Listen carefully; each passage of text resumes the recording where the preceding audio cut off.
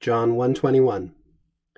Et interrogaverunt eum, quid ergo? Elias est tu?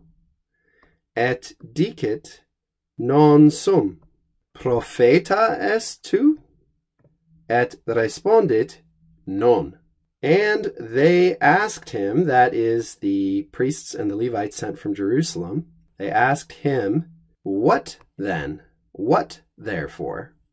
Are you Elijah? Elias? Et dicit, and he says, non sum, I am not. Propheta est tu? Are you a prophet? Are you the prophet? And he responded, no. Our second word in the sentence, interrogaverunt, we've already seen before. We've already seen, in fact, this whole phrase. They asked him, third person, plural, perfect, active, indicative, from interrogo, interrogare. And they asked him, this is John the Baptist again, Johannes Baptista, quid ergo? Okay, and we've got to add some English punctuation to help us make sense of this. This is a direct quotation, seamlessly introduced without any intermediate words. Quid ergo? What, therefore? That is to say, what are we supposed to think? Who are you, then? Elias est tu? Are you Elijah? And this is the Latin transliteration of the Greek form of Elijah's name that was used in the Greek Septuagint, the Greek translation of the Old Testament. Elias est tu? Are you Elijah? That's the end of the quotation there, right after tu. Et dicit, this is our narrator again, this is John the Evangelist speaking, and he says, notice the present tense here, the historical present. He says, even though this is all happening in the past, the evangelist uses the present tense for vividness. There's something analogous in English.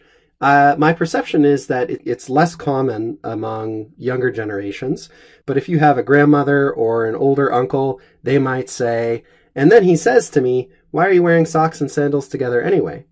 This seems to be a kind of archaic feature in English conversation, but it's very frequent in ancient authors in all sorts of different periods to use the present tense when they're narrating past events for the sake of vividness or freshness in the narrative. It sort of puts you in the moment, so to speak. But you might ask then, well, if dicit is present, what about respondit? Why isn't that in the present tense? Because hopefully you recognize we have here respondeo, respondere, respondi, our third principal part, showing us how to form the perfect tense. So this is, in fact, third person, perfect, active, indicative, third person singular. He responded. So why the historical present at dicit and not at respondit? If you've been watching these videos for some time, you can probably guess the answer, because that's what happens in the Greek New Testament.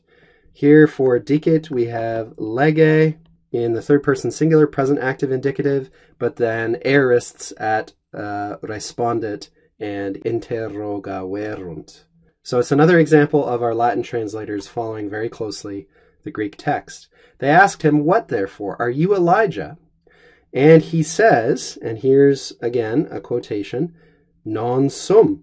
Okay, and here we have to understand a pause in the grammar again, and then a change of speaker. Okay, so it's John the Baptist saying, non sum, I am not. And then the priests and Levites ask him another question. Propheta, this is a long E, propheta est tu? And then that's the end of that quotation. Then our narrator takes over again.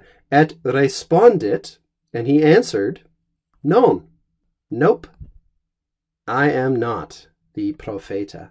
By the way, what is behind these questions that the priests and Levites are asking John the Baptist? Well, they have in mind, it seems, two different passages in the Old Testament.